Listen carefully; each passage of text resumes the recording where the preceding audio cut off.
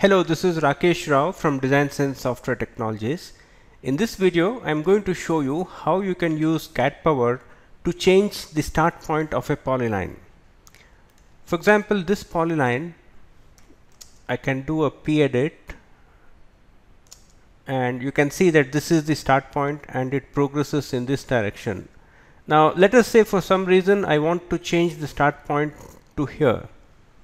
So with CADPower it's quite easy. So just go to CADPower, Polyline Tools, Vertex Management, and there is a command here called specify a new start point for closed polylines.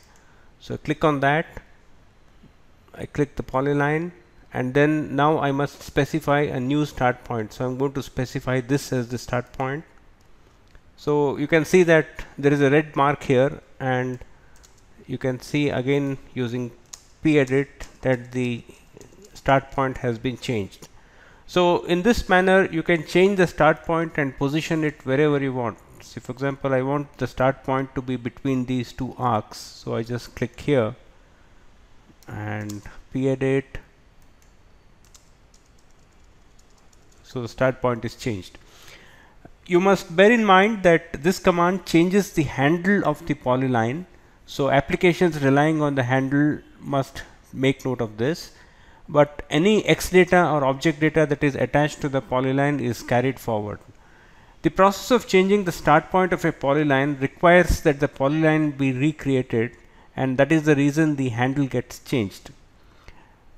So this is quite useful in many applications when you want to ensure that the start point is at a specific place so that all measurements or labeling can be done from that point.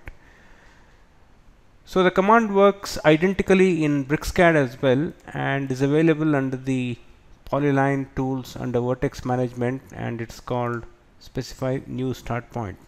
If you wish to run it from the command line, you can just start the command here called cp_new start, select a polyline, and the command runs from the command line as well. Thank you.